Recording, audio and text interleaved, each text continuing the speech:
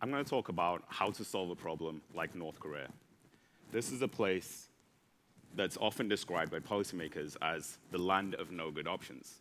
And if we look at it in its regional context, it's easy to see why.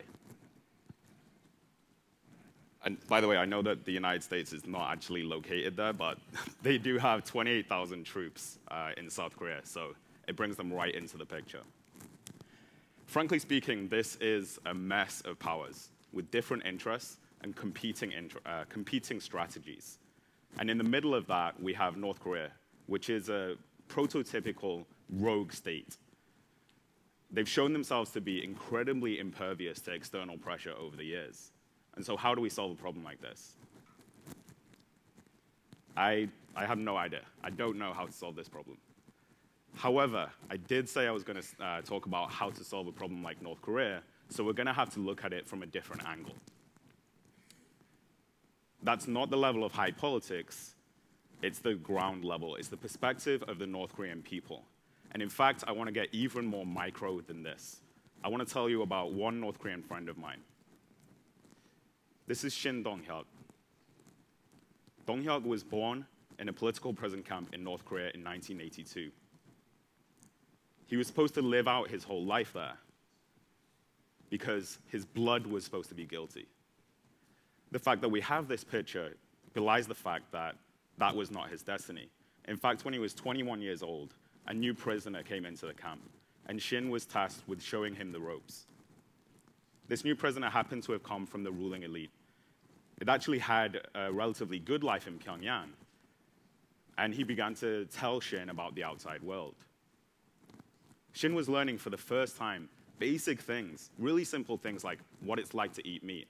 And he says that this information drove him crazy. He wanted to escape and experience these things for himself so badly.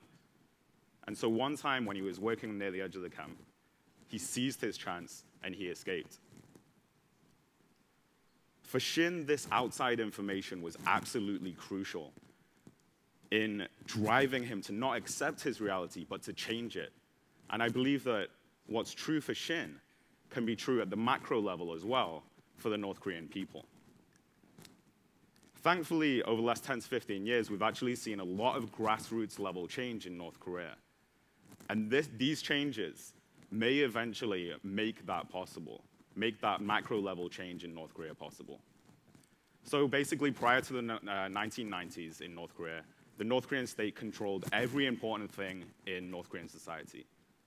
After the North Korean state-controlled economy collapsed in the 90s, the grassroots marketization that emerged as a result started to eat away, started to consume those roles from the state. Perhaps most interesting among these is that the markets have become an increasingly important source of information and technology to the North Korean people in a way that's very hard to control by the North Korean state. And we've seen over the last year in other countries how big a scale of change is possible when people are exposed to new flows of information and the new spread of ideas, and how that can be facilitated by technology. It's important to note here that collapse is not necessarily the only pathway for change. When governments feel that rise up of pressure, when they see the people becoming more empowered, they can respond to that by proactively reforming and by changing their ways.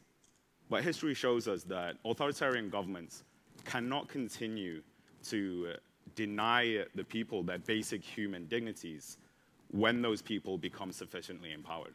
So basically, governments face a choice. They have to either change their ways or they will be changed out. Let's get back to North Korea. It's still the most closed-off country in the world. Because they don't have the internet, North Korean people are denied several of these tools that have been seen as instrumental in accelerating people power in other parts of the world. However, they do have these technologies, and they're already being used to access and share information that would have been unthinkable just 10 years ago. So, for instance, North Korean families and small groups of friends are now gathering to watch South Korean dramas on smuggled DVDs.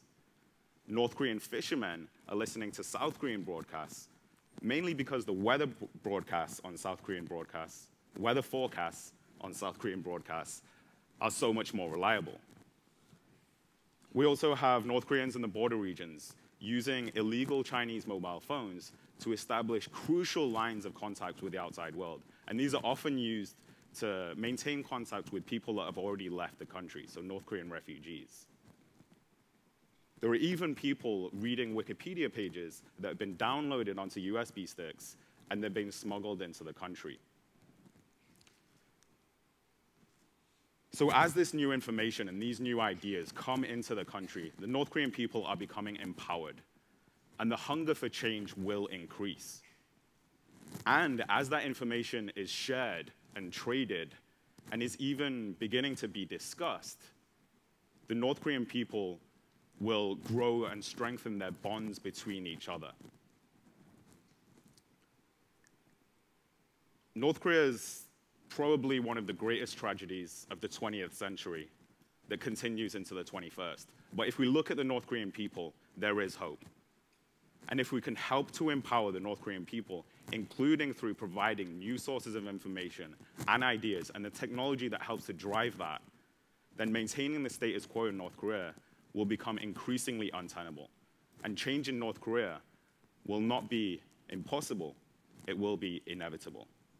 Thank you.